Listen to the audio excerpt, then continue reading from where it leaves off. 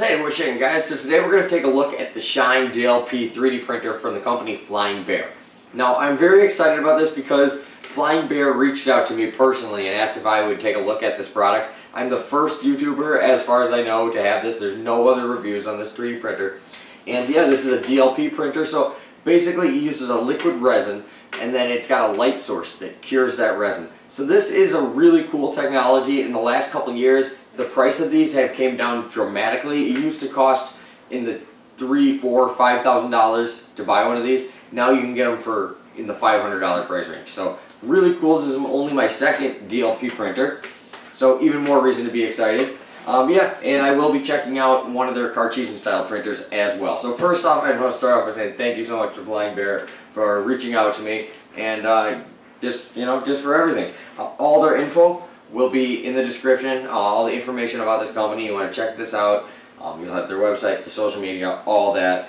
I got their after sales info and everything is right here on the box, so we'll even put all that in there.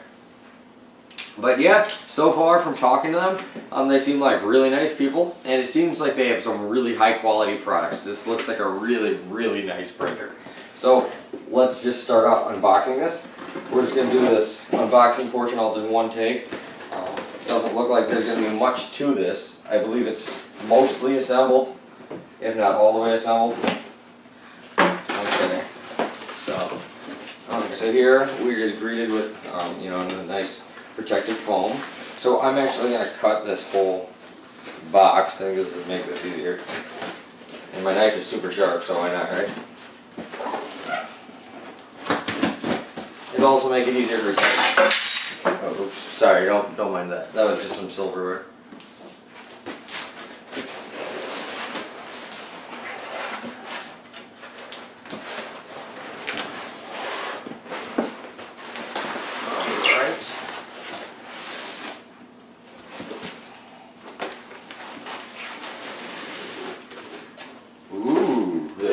Cool. Alright. It's really cool because my other DLP printer I have, it's a black encasing that it has over, so you can't see it. It's a red translucent plastic, so it won't let the UV light in, but you'll still be able to like see how your print's going and stuff, and really cool. And I'll be able to do some time lapses for you guys, probably, and all that fun stuff. So yeah, let's just carefully get this all off here. There's a lot of tape on here. It actually looks like the package is really nice.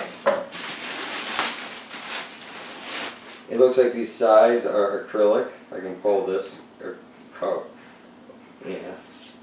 Or am I supposed to leave it on? I don't know. No, I'm probably supposed to take it off. It's probably just for shipping, but I'll wait. But yeah, it looks like it's mostly assembled. Like all the stuff will be on the inside of here, so okay. Whoa. Okay, so that okay, so it lifts up and then it tilts back.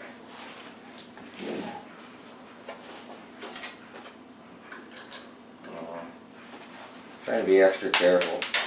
Oh man, I'm just dropping stuff left and right.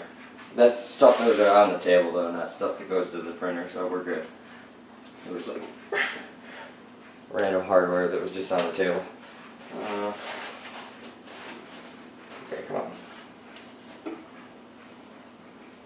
Oh, okay, here we go. Come on. This foam is in here really tight. I tell you. There we go. Okay. Oh, alright. So here we got an actual instruction manual, a printed one, not just what do we got here? This looks like an extra FEP sheet, so an extra FEP sheet if you tear yours. So the FEP sheet is what is printed on. So here we actually have a real manual, not just your SD card. Okay, so here it tells you, oh, and here we got like our slicer software and everything. You just use your QR code and it pulls up all your links, I'm sure. Yeah, it looks like everything you need to get it going. Cool, nice printed manual, always good to see. Okay, then here we got our US power supply. got some liquid resin, and the color is transparent yellow, so it looks cool. It's got the info on it, the exposure time and everything. And those are the settings you use for your slicer. Some gloves, because you do not want to get this resin on yourself. Plastic scraper to get it off the FEP sheet. I have to say, this thing does look really nice. Definitely looks better constructed than my Micro Make L2 or FL Sun, whatever that one's called, the FL Sun. Yeah, and just your standard power silver, same one that the my electric skateboards use. Cool. Okay, so it looks like, to put this together, looks like it's going to be pretty simple. I just got to read the directions, find out how to level it and everything, how to set the build plate up properly. And I think that's about it. There doesn't look like there's too much of this. So, yeah, I'm going to take this. Yeah, I'm sure I can take this off. So I'm just going to take this stuff off here.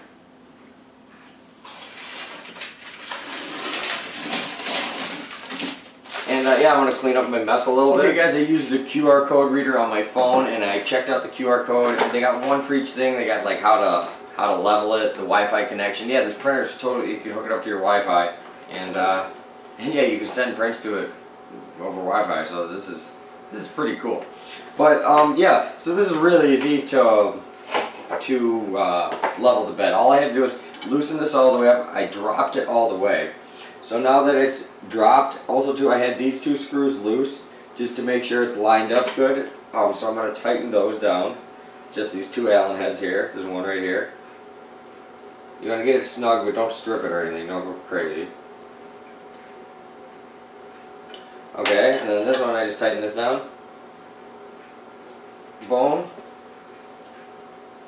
And yeah, now it's okay, guys. So it turns out all these QR codes just bring you right to their YouTube channel, and any files you might need are always in the links in the description in their YouTube channel. So they actually have a really cool YouTube channel, and they go over all this stuff really well. So turns out there's internal storage on this thing, so there's already some test prints saved onto it. So we're gonna start by just trying those. And then I got it already set up to Wi-Fi that was like stupid easy. You just put in your network and your password. Like it was like how you set up your PlayStation. It was so easy.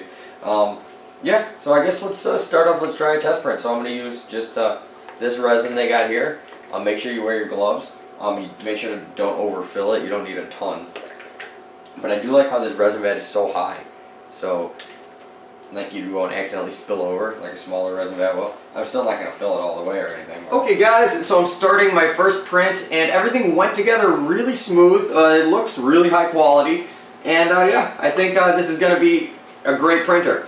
This is just going to be an unboxing video. This video is already about 10 minutes long, and I don't want to have to just run through the review part. I want to be able to do a big thorough review because there's two programs. You got their Flying Bear slicer, which they made, and then you also have their creation workshop. I want to get good at using both those, get the hang of it, try different resins, and practice using the Wi-Fi, and just be able to give you a full review. So as far as the unboxing experience has been great. It's gone together very smooth. In about a week, I'll have the full review, because in 2 weeks from now, on August 28th, wait a second, Pokey. On August 28th, they're going to be having a big sale on their AliExpress store. This will be on sale as well as many other printers. In the next couple days, I'll actually also be reviewing their Cartesian style printer, the Ghost. So stay tuned for that. Links to all the social medias, everything will be in the video description. Stay tuned.